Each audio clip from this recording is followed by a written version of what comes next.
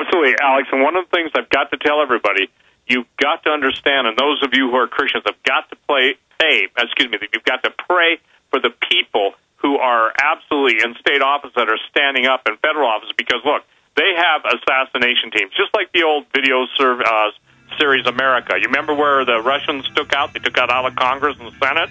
Well, these guys got the same plan. Anybody that doesn't go along, they either pay them off or they blow them away.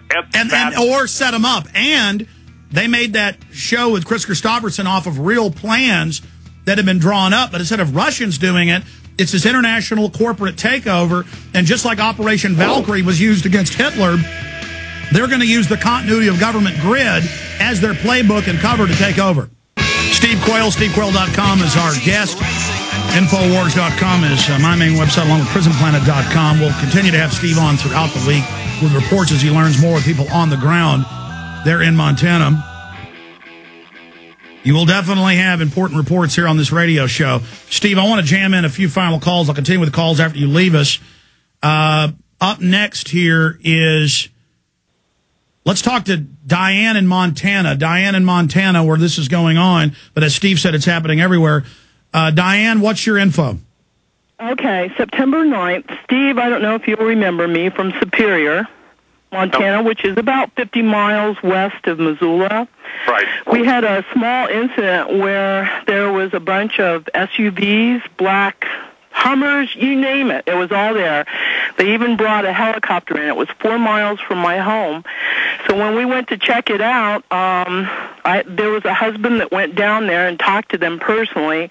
They were all over climbing the mountains in camo, dressed up. They were armed, and they said they were just doing a training exercise. Called the sheriff's office, and we got the same story. It's just FBI training, but it was FEMA. Right in Superior, and we're probably about maybe 4,000 population. Well, I need everybody in the area to get cameras. They're very cheap now, video cameras, for as cheap as $100 that shoot decent quality. Everybody needs to be shooting this and uploading it to YouTube. Steve Quayle. Well, I think, that's obvious, and as we're talking, Alex, I think that people need to become eyes and ears and email you stuff in real time and make put video important of stuff. Don't just, go out and just take dormant military vehicles, but vehicles that are in motion, like the report we just got. And let me share this, too. People have got to stay up on this. There are reports of sailors being vaccinated. I stated, and this is critical for people to understand, you guys in the Pentagon, shame on you. I stated that the easiest way to deal with America before a full-scale assault in this country was to poison the vaccines and then let them be tested on servicemen. And because of this is a matter of national security, Alex, big time, we're not going to get any true reports. And now we're hearing Bob Chapman's confirmed with his sources, and he's always been accurate, that they're dying on the ships, not just quarantining them. Well, absolutely. And see, this is the thing, too, that people have got to understand, that we have a specific concern out there for whatever it's going to be. They're going to initially utilize the H1N1, H5N1, whatever else they come up with. But the idea is to scare you. And if we provide the information, Alex, and God bless you for what you do, all the different information, that should be an antidote for fear, because that's what we're talking about. All right, let me ask Diane in closing, what did the locals think, and how many FBI FEMA troops were there? Okay, there were 6 vehicles when my husband went right by them. He called back and said, lock down. I don't know what's going on, if there's escaped prisoners or what. Same time, helicopter came through, right overhead. Called his secretary, who was coming in on I-90, told her to check that area out and look at it, and that's when she saw all the camo guys all over the mountainside just crawling up.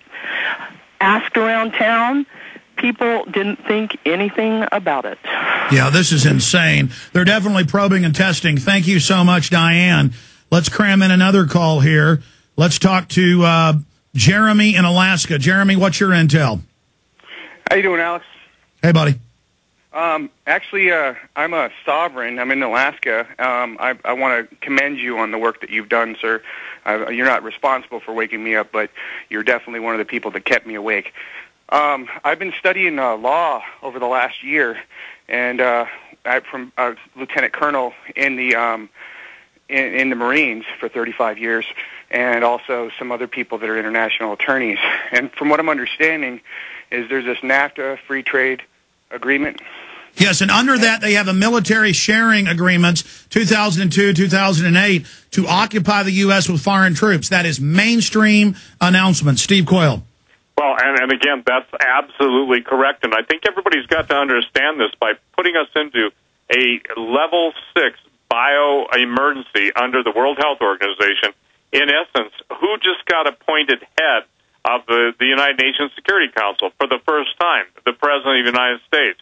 Putting it all together, Alex, I don't believe there is a more totalitarian, more disconcerting picture of the partitioning off, the selling off, the giving off, the pirating off of the United States, its assets and its people. And by the way, the numbers that they're talking about, 50 million people, that's the minimum amount of people that the globalists want to kill. They actually want... All right. Steve Quayle, we will get a report from you tomorrow. Can you join us again tomorrow? Yes, I can. Thank you, Alex. Thank you, everyone, for listening. Thank you. While he's on hold, let's get him set up now. I'm going to come back with a recap of this, other key news, announce the contest winners, and you will be hearing more on this show about what's happening up there.